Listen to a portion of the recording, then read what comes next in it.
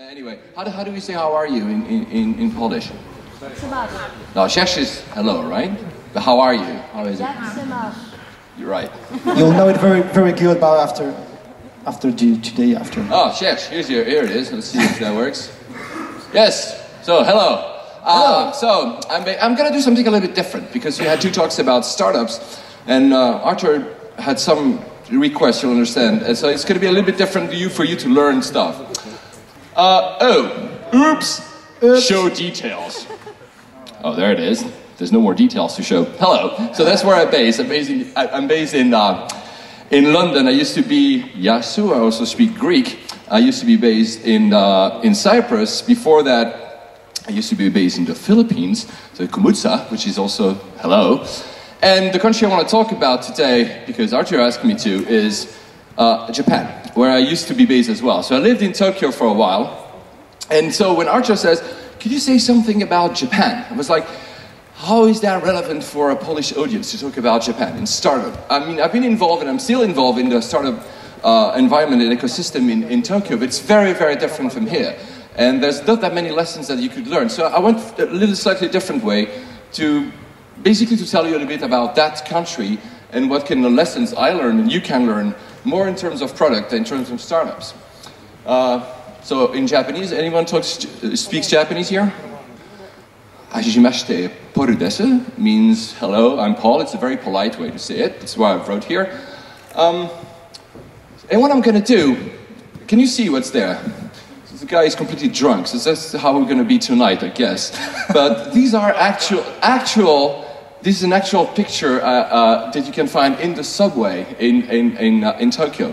You have manners posters. What you cannot do in the subway. One of the things you cannot do, you cannot be drunk in the subway. And this is what I'm going to do. I'm going to yeah, exactly. Please do it at home. There's a whole series. I can mail it to you. It's very, very funny. But the thing is, what I'm going to do. This is the Tokyo subway. And we're going to take one of these lines today that you cannot actually really see. It's the line that goes. It's a little bit gray here. So that's a very complex. One of the biggest subway systems in the world. And I'm going to go through, I did it a little bit different. This is the Yamanote line. The Yamanote line is the circle line. It's just the line that goes all around Tokyo. It's the most popular one. And we're going to start with the station of Shinjuku. That's where I used to live. Imagine the station. There's every day 7 million people commuting in that station. I come from Switzerland. We have 7 million people living in Switzerland. So every new day I have a new Switzerland living there. And then what it does, Shinjuku means the new place to stay.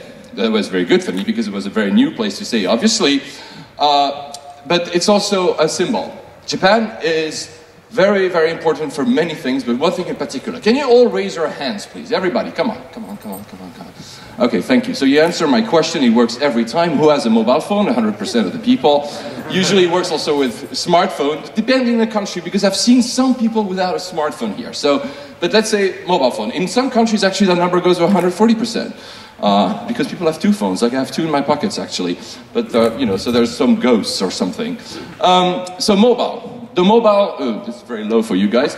The mobile place to stay. This is basically, in Japan, we had the first app store, the app store that you know about, iTunes, for Apple, and then you have the Android market and all the others, in 1999. 1999, so that's a long, long time ago. In 2010, so now 2 years ago, they killed the 2G network.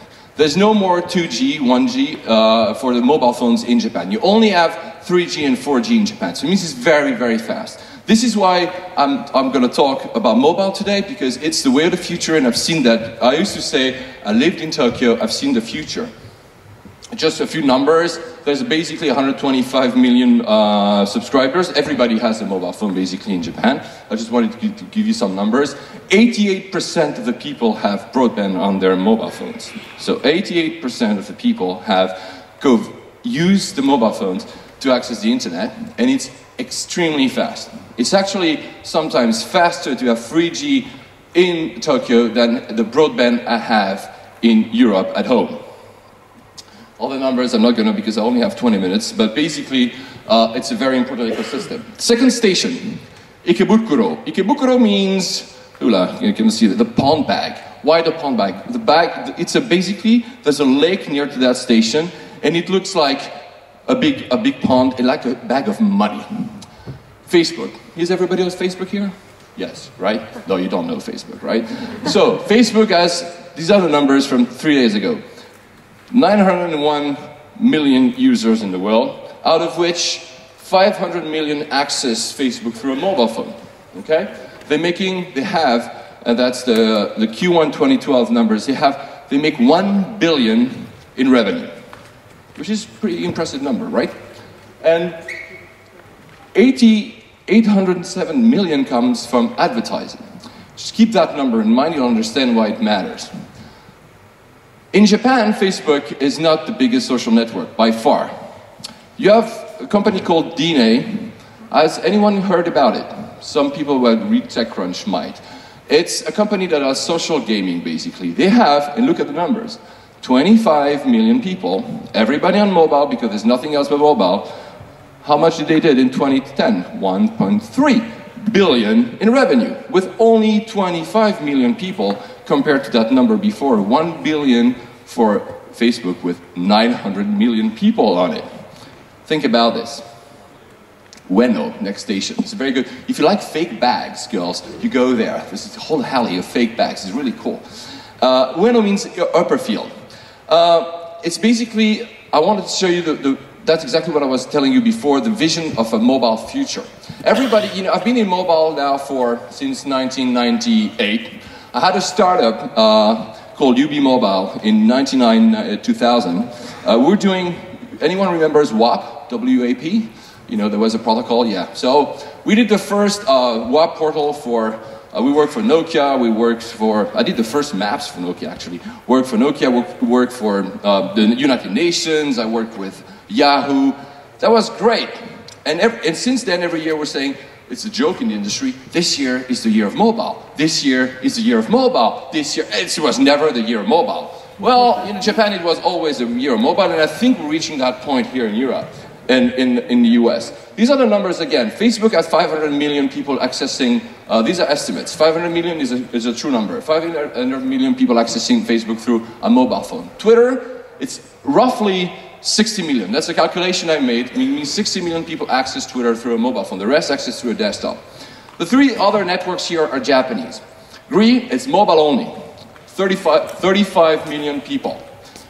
DeNA 25, that's the one I showed you before, and Mixi is actually the Facebook of Japan. It's a bit wrong, but whatever, it's that you understand. It has 18 million people access it through the mobile phone. What about Japan? In Japan, Facebook had 8.5 million users only, so it's a very, very low mobile network. It grows very fast, because 6 months ago they only had 5 million users, so it actually goes much faster. And they have 15 million monthly uniques, when you can see that Facebook had 20, that Twitter has actually 25, and roughly 30 million accounts in Japan. It's the second biggest, most active, country in the world when it comes for Twitter. After the first one being, of course, the US, the third one being Brazil. And the record, have you heard about record? Was a TPS, a tweet per second. So basically, Twitter has usually, when there's a big event, they have the end of the World Cup, the final of the World Cup, the final of the Euro, the Super Bowl. They count how many people tweet about a special event or something per second. The record was always Japanese. It was Japan was playing the World Cup, and suddenly and it was only roughly 9,000 tweets per second about an event. This was done in December 2011, 25,000 tweets per second. You know what it was about? It was about just a movie. You know Ghibli, have you ever seen the animation from Japan, from Ghibli? Anyone? Bokoroso, all these, yeah. There's one, this movie was shown on TV, and there's one line in the movie that the movie was released in 1987, and nobody understands that line. It was always very obscure. And at the exact moment where that line was said on TV, it was on the biggest channel, the whole Japan started tweeting about it. It tweeted that line. And for like an hour, even my own feed was freaking filled with that line, meaning that Japanese are very, very engaged. That's also where we're leaning to. That was just an anecdote for you guys. I'm lost the... Hello? Nope. Sorry for that. Yes, thank you. Basically, and this is what is important in Japan for you guys, because this is what we're living at. Privacy, anonymity, mobility. This is what the Japanese web is about, and this is where we are leading. Mobile, I just talked about it, I don't have to repeat it. Privacy is a subject we talk about. In Japan, it's much more elaborate than Facebook or even other networks like Pinterest. But anonymity, this is the biggest thing in Japan. No one, almost no one, and explains why Facebook is not popular. People do not share their name and information online. They use fake names, avatars. They use, like you can do on Twitter, basically. This is why Twitter is more successful than Facebook. But if you think about it, Instagram, you've all heard about Instagram. It's a similar thing. You don't have to use your real name. Path. Has anybody used Path here? Yes. You know what Path is? Path is basically, it's a social network based on Dunbar's theory that tells that you cannot manage more than 150 friends. So it basically locks you to have no more than 150 friends, and everything is completely private. So nothing can be shared. If you're not the friend of that person, you cannot see anything, which is not what Facebook did, because now Facebook is public. Optionally public, but public. This is what Japan also teaches us. These networks will be more and more important. People will look more and more about privacy, more and more anonymity if it's public, more and more private networks. I mean, the other one is obviously, maybe, have you guys heard about Pair? Pair is basically a social network just for two people. You and your girlfriend, your mistress, your wife, whatever you choose, but it's just for two people. It's just an anecdote, but to show you that people are looking more and more into sharing stuff with people they actually know very well. And Facebook is the big boat, and then you want to go for the smaller, sailing, leaner boats. This is what Japan has always done. This is what we're going towards. But the other thing that you have to realize is, what was the three things: Instagram, Pair, and Path? Can you see what's the pattern with these three social networks? Can you tell me? Sorry? It's mobile. It's only mobile. And this is something I say to startups I advise. Think about it. Do you actually need to have services that actually can be taken from the web? Do you need that or not? Instagram was bought for $1 billion. We can talk about hours for hours if it was worth it or not, but it was mobile only. All these networks are mobile only. You use Facebook on your phone, right? Do you see any advertising? Do you see any? You see nothing. The problem with these social networks now, they're not making money.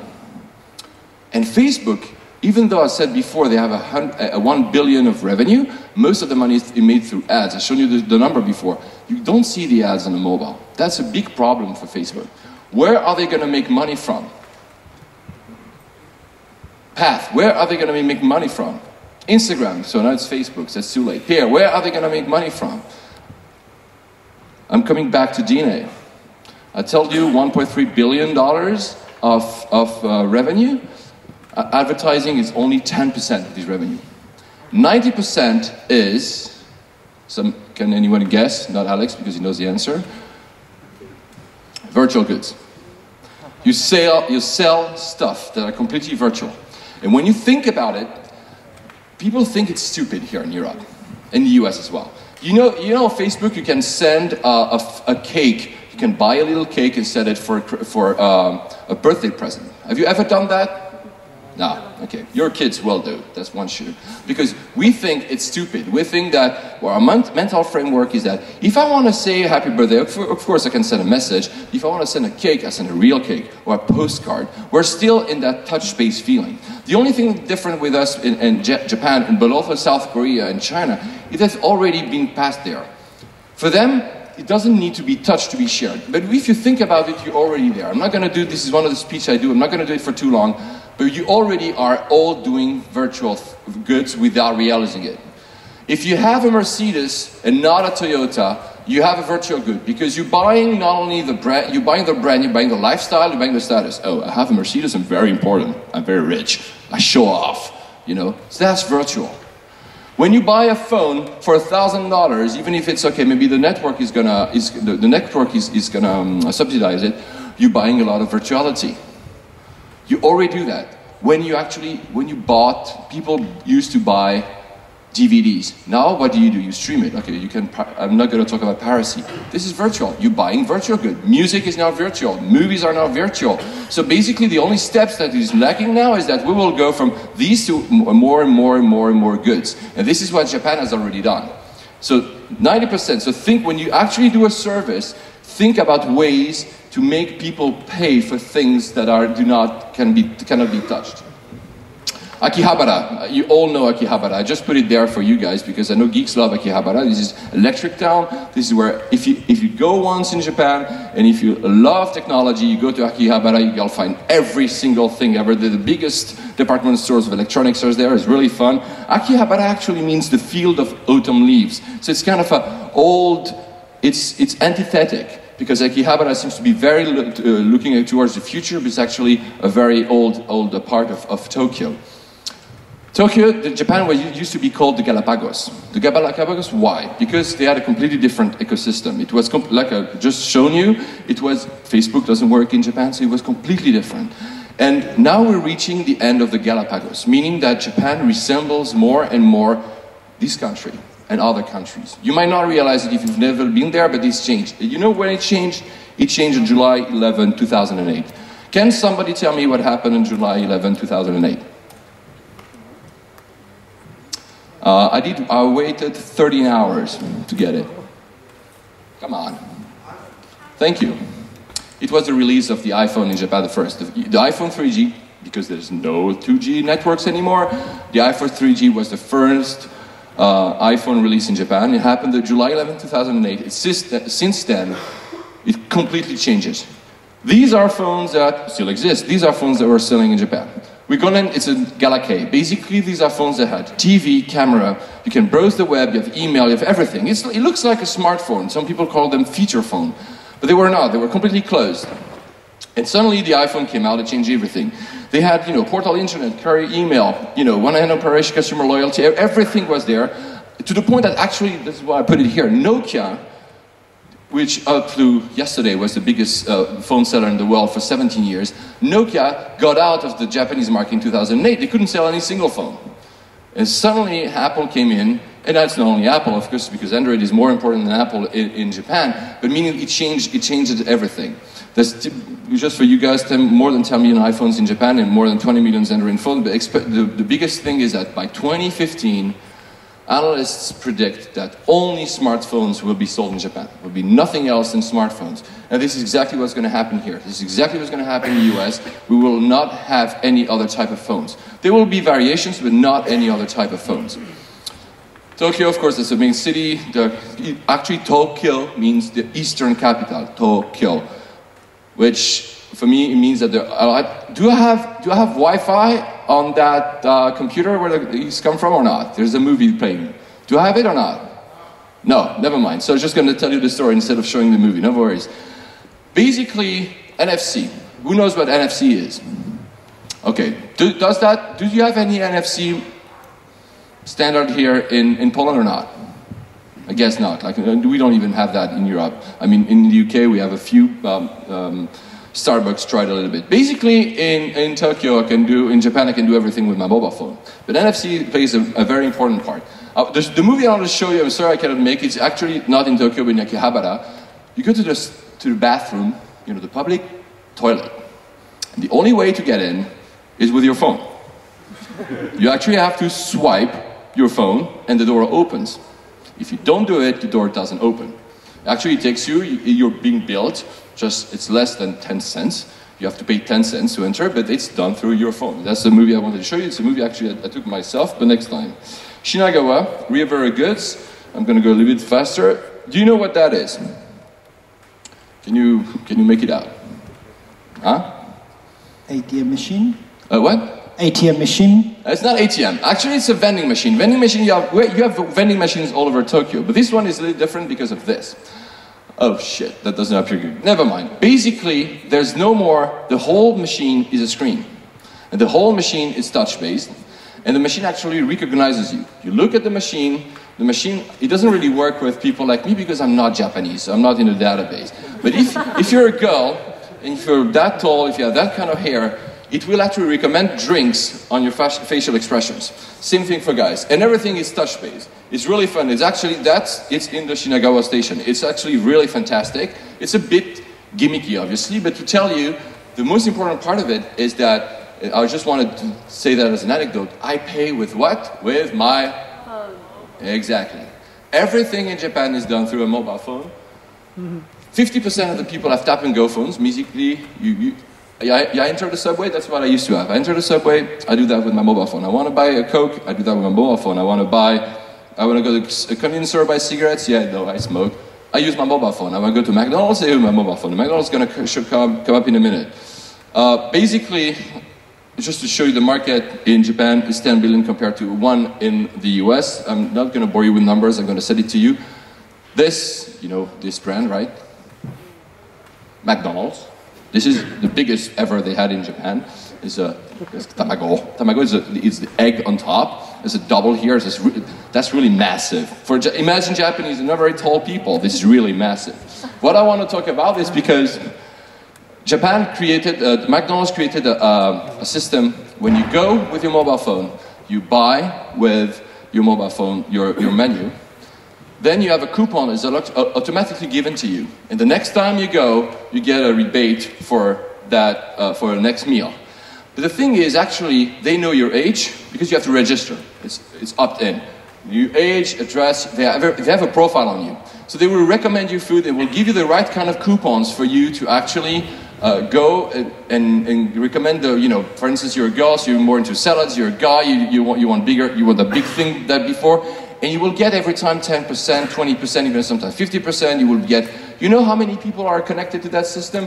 16 million people. That's actually 12% of the Japanese are registered to the McDonald's website just because they use these mobile coupons. So when everybody talks about Groupon, I think Groupon is bullshit. Because Groupon just tries to sell whatever to whoever with no loyalty system. This is a real loyalty system. You might not like McDonald's, but this is a real loyalty system. They know who you are, they reward you every time you go, they give you a new coupon, but it's a coupon that's actually worth to you because they know who you are, so they actually say, oh, you most likely would like a chicken salad, or you most likely want the biggest freaking burger you can have.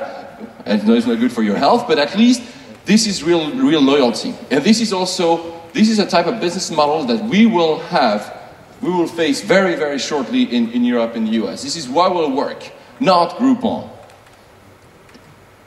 And of course, you know, what's the mascot of McDonald's here in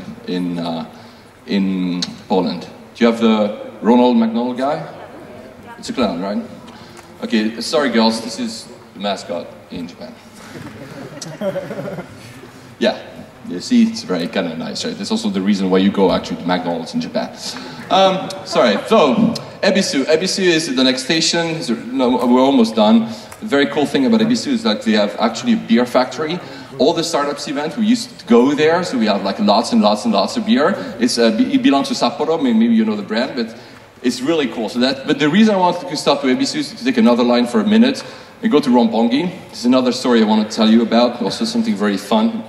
Ronpongi. Has anybody gone to Tokyo ever here? Okay.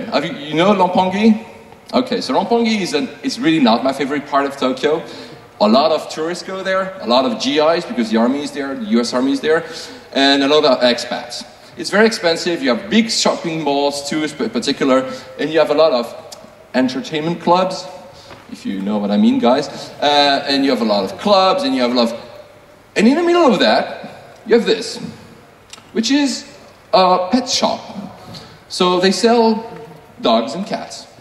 And I was like, why is a pet shop in the middle of an entertainment, street and clubs and people at 4 a.m.? And the thing is, it's open 24/7. You go at 2 a.m. in the morning, you can buy a dog.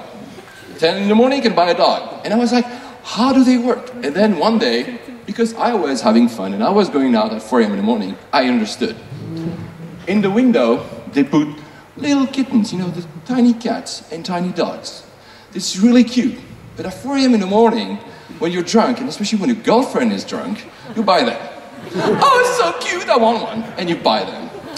This is not an anecdote, but basically this is impulse buying. And this is also something that will matter more and more for any of the mobile services you can do is impulse. The reason why Instagram works very well is because you take a picture, you share it. Very quick. All the networks and all the services that will work on mobile are impulse-based. You want something, now you have it. This is exactly how this pet store works. And this is one example for music. I'm in my car, I want to listen to a song. Oh, this is so cool. I press a button, I put Shazam, Soundhouse, you know, these are music recognition systems.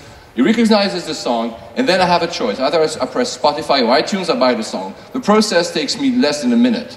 It used to be that I would listen to a song on the radio. Oh, what was that? I have to call the radio. Oh, what was the name of that song? Then I go to the music store. Do you have that song? You don't have it. I'm going to order it. I'm going to come in 2 weeks. This is not impulse. Impulse, and I want it now.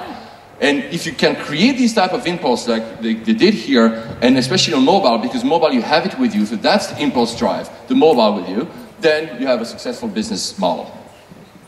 And last station, this is a little less fun, Shibuya. Shibuya, I should have shown you all the pretty girls there, but I'm not going to do that.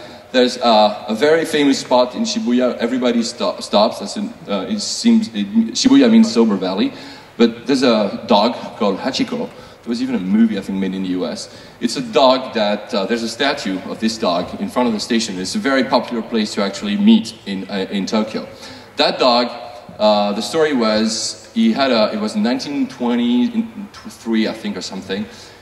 He was going with his master every day to the station. The master was going to work and back, and the dog was waiting for him at the station when he was coming back, and that he did like for years and years. And one day, the master didn't come back because the master actually had a stroke and died.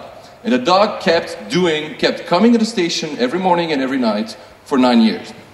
So it became obviously very popular. But the only lessons I want to give you with that, because you're in startups, this is dedication. And the dog came for 9 years. I didn't care about what happened. He was coming and coming back and again and again and again and trying again to see if he could see his master.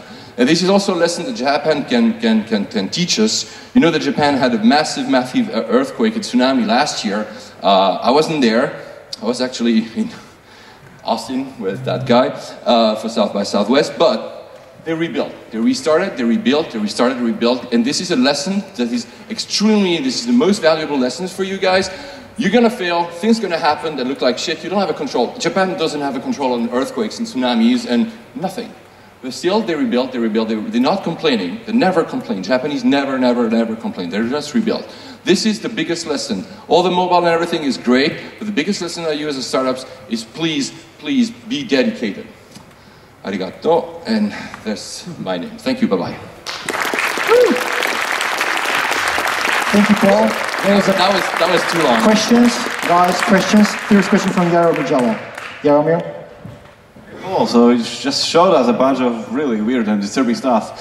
So in your opinion, what is like the most weird mobile application you ever had experience? In Japan? Yeah, in Japan. I'm not going to say weird, but I'm going to tell you an example of something that really works well. You know, you must have this for the public transportation system. You want to know what time is the train, and I want to go from here to here. So in Japan, they have one thing that not only gives you, it was not on the iPhone, it was on one of these Keitai, so the traditional phone. I would say I want to go from one station to another, but it was not only giving me the times, it was not only giving me the way, it was not only giving me the transfer times, it was also, if it knew, the application knew, oh, it's raining today. So the way I'm going to show you to May is not going the way that is outside. I'm going to show you a way which avoids the rain. These are the type of applications. And they work only for one reason, and this is something that all countries should learn, is because they have a lot of open data.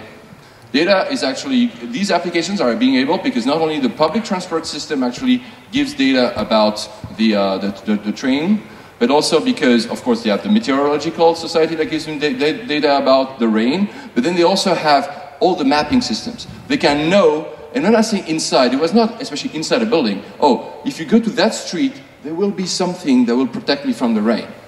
This was an application, and it was before, it was 2007.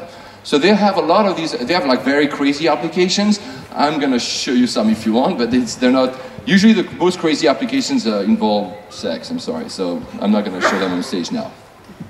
All right, now a question. There is, all right, I can come to you with the mic. Here you go. Hello. What about the senior citizens? Are they cool with technology? Yeah. Grandpas swinging with their phones and stuff? No, actually, yes, because Japan is also, it's also a lesson for us in Western Europe and in the US. We're aging, where societies, and Eastern Europe is, of course, better for that, but we're aging very fast. We're more and more people getting old, and they actually stay alive much longer than we used to. So, in Japan, every time there's a record of somebody lived forever, they have like 120 years. It's usually a Japanese guy or Japanese woman. They have the highest expectancy for living. But that means that the society is changing for them as well. Because you cannot, of course, live the same way when you're 30, 40, when you're like 95. And you see that the society is adapting to them. So not only in mobile technologies, you have a lot of technologies that help them, for instance, talk, like Siri on the iPhone. You have a lot of these technologies that allow people just to talk to their phone, because they cannot see anymore. But you can see everything. You can go in the train, and you'll see the size of the doors are now bigger. You can see that there are a lot of things you can actually handle yourself and not to fall. Everything is made for the aging population. I'm not going to... It could be an entire speech. I have lots of examples. We can talk about it, but it is also something. If you have, I think this is one of the biggest market in the future. Is the third age or the fourth age, basically people over 65 and people over 80. There's nothing made for them right now, and they're learning technology. In Japan, they all have a mobile phone and they're using it. And they all have a computer with broadband, they're using it. And more of these services, and they have money. Especially in Japan, because Japan, they save a lot of money. Because they do not trust the system, so they save a lot. So they have a lot of savings, and then they can actually use it. And it's the same in our countries. We have an aging population that has some money, and when you look at Instagram, it's not made for them. When you look at, so there's a huge market, I believe, and Japan is starting to understand that. That's a very, very good question. I think it's a very good lesson we could all learn about Japan. A final question before we go? Sure, hi. You spoke a bit about anonymity, right? Oh, sorry. You spoke a bit about anonymity in Japan, and I was actually wondering what the key ingredient was where people actually give out their information, because you spoke about social media and that the fact that they don't give out their credentials, but when you spoke about McDonald's and things that they're interested in coupons and discounts, they give it out. So is that the actual key? Yeah, you exactly. You answered money? Yeah, you answered your own question. Basically, they give only first of all, privacy laws in Japan are very, very tight, much tighter than here in Europe. For instance, Google Street View, when you actually, there was a case in Germany. In Germany, also quite tight about privacy, but in Japan, it was Google Street View was tried in court for a long time, and actually there's almost nothing. Everything is blurred on Google Street View now in Japan. People can opt out and everything. Basically, Germany did a little bit of the same. So that's the first thing. The second thing, yes. So since privacy laws are so protecting the consumers and the citizens, the only way for brands to actually know and have data about them is to actually make them want to share the information. So we share the information on Facebook because just we find it fun.